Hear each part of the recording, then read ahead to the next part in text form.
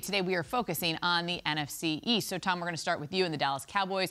What would make your checklist for the Cowboys to have a successful 2023 season? Well, first of all, yes, we get a lot of material out of how that final play played out. There's not a lot of 70-yard plays in the playbook. You're trying something different. Didn't work out. Poor Zeke. That may well be his final play as a Dallas Cowboy. All right, let's talk about the 2023 Cowboys. To me, the first thing you got to accomplish is show me keep Dak Prescott healthy.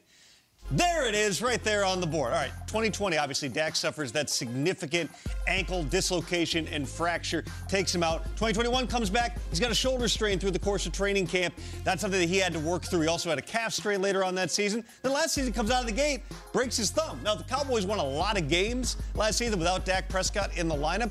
When Dak is on, when he is in rhythm, he's shown he can be a very good NFL quarterback. Obviously, has to cut back on the turnovers this season. Having that rhythm, having the reps, something that's going to help him out. Number two, show me embrace Mike McCarthy's offense. Mike McCarthy taking over as the play caller for Kellen Moore, who moved on, now out there with the Chargers. McCarthy's had a lot of success going back to his days in Green Bay. He has worked with a lot of different quarterbacks. They're still using Dak Prescott's language, so that helps out some with the learning curve here. But schematically, philosophically, there are going to be some things that are different. Cowboys have been running one type of system for quite a while. This is going to be a transition, but there's certainly optimism in Dallas that things are going to head the right direction here. And then the last one is really just let the young stars shine. We talk so much about Stephon Gilmore, Brandon Cooks, the veterans who have come into Dallas here. But this Cowboys team, it's about Trayvon Diggs. It's about CeeDee Lamb. It's about Micah Parsons. These are the guys they're going to pay. These are the guys they want to build the entire program around. Yes, you're hoping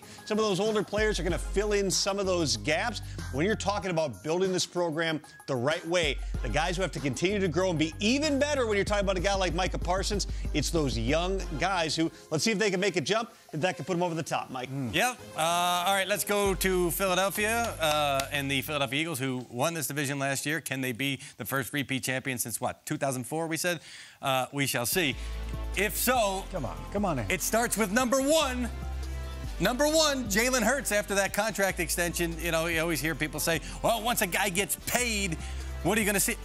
I mean, this guy almost got squashed to death in FedEx Field one year when I was covering the game when the railing fell over, and he was just like, great video, Mike. Cool, all right, get up. He starts posing with the fans and everything. This is a guy that has never folded under pressure at all, so I don't think that contract is going to change anything. So same old cool. Number one, Jalen Hurts. That's my number one on the checklist. Number two, there's a transition on defense from Jonathan Gannon to Sean Desai. Now, Philadelphia, Sean Desai traditionally does not blitz very much.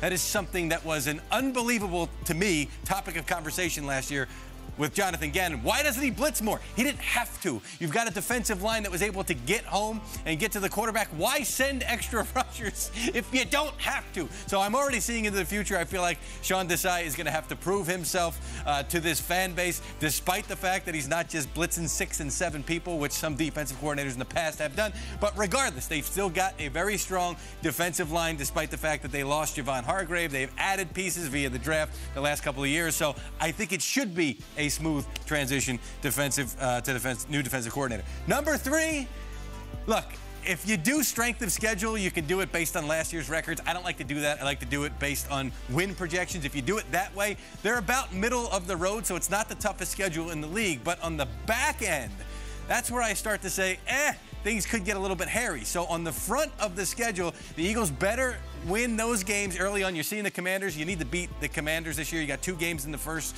half of the season, because after the bye week, at Kansas City, Buffalo, San Francisco, at Dallas, at Seattle, you got 2 games against the Giants, who you have beaten previously the last couple of years, but that team could be a little bit dangerous. So better get those wins early. You start tripping up on games you're supposed to win early in the season, that could spell trouble.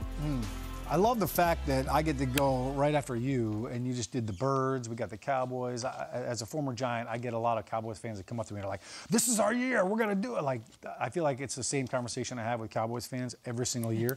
And then Birds fans just come up to me and we exchange pleasantries. So Of course, I took the Giants. And here's my checklist for Giants fans. If you're watching at home, here's what we got to do, all right? Number one, I know all the focus right now is on Saquon Barkley, all right? Saquon Barkley needs to sizzle in the second half of the season. I'm not worried about training camp. I don't care when he shows up. I don't care if I even see him in preseason. But here's what I want. I want the same Saquon we saw in the first half of the season last year. I want him in the second half, all right? His numbers have declined as the season went along. I want him fresh. Look at his numbers. Here he is, first 9 games of the season. Look, 22 touches, 10 less touches down the stretch there of the second half of the season. But look at the rushing yards, almost half in the second half of the season. That's what the Giants need. They need Saquon. Give me Saquon motivated. He's fired up. He's working out. He's looking for that new contract. I will always bet on a hungry dog, someone who's looking for that new contract. Give me Saquon sizzling down the stretch in the season. Number 2, I just pushed Mike Garafolo out of the way because that's what the Giants need to do. They need to block Philly. I don't know if you've heard, but they're loading on the defensive line. It doesn't matter. I could be the defensive coordinator, and they can still get to the quarterback with those guys that they have up front. They just drafted another big dog in Jalen Carter, so they've got to find a way to block the Eagles, block the Birds, block them up front. When they played them in the regular season, 4 sacks in the game late in the season. Playoff game, they give up 5 sacks. Daniel Jones was running for his life. Evan Neal needs to be play better. Hassan Reddick basically took over that game in the regular season. And then the third point, all right, defensively, Wink Martindale is a genius, and I think what he did with this defense was phenomenal. The one area that they need to improve on is interceptions. They only had 6 on the entire season. They need to create some more takeaways. They did a great job of stripping the ball out, created a ton of forced fumbles, but Adoree Jackson being healthy should help that. But this secondary, they need to be more opportunistic. There were a lot of dropped interceptions last year as well. So that's something defensively they can figure out. So give me my 3 real quick. 1, 2, 3. Number 2 right here, block Philly. Here's what the byproduct of better blocking, which John Michael Smith, JMS, the new center that the Giants drafted, is going to certainly help with that. The byproduct of that is DJ 4K. Daniel Jones throwing for 4,000 yards. It will happen if they find a way to protect him. Okay, here's the trouble with my checklist because I got the Commanders. It can only be three things because we got a long list of things that we. You want do 10? You want top 10? Woo! So here we go. Elevate the offense under Sam Howell and Eric Bieniemy. Who's Sam Howell? Well, he started 1 game, 169 yards. He had a passing touchdown, a rushing touchdown, and Ron Rivera said, "This is our guy." He's made 1 start. They didn't want to go out and do anything else. Sam Howell's the guy in Washington, and then there was the questions about Bieniemy. Can he run this offense? Well, here's the thing, the positive. Howell and Bieniemy, it has to get better because this is over the last 5 seasons. And look at these ranks. Over the last 5 seasons, it's been abysmal. So you make the slightest bit of improvement, and it might feel huge in Washington. Number 2, and again, this list could have been really long. Chase Young, they need him productive. They need him healthy. Keep him on the field. He missed all but 3 games last year.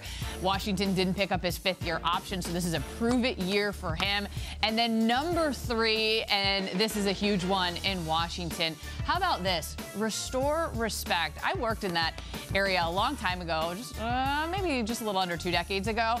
And you felt like when you were there, everyone talks about their glory years under Joe Gibbs, and this was a dynasty, and it's been a minute since then. And since then, it's been difficult there. They've changed their name. They're now changing owners. There's been an identity crisis. They want a new stadium. It's been a lot in Washington. And when you look at this division, it's really tough right now. You've got the Eagles, you've got the Giants and the Cowboys who are all looking at postseason berths.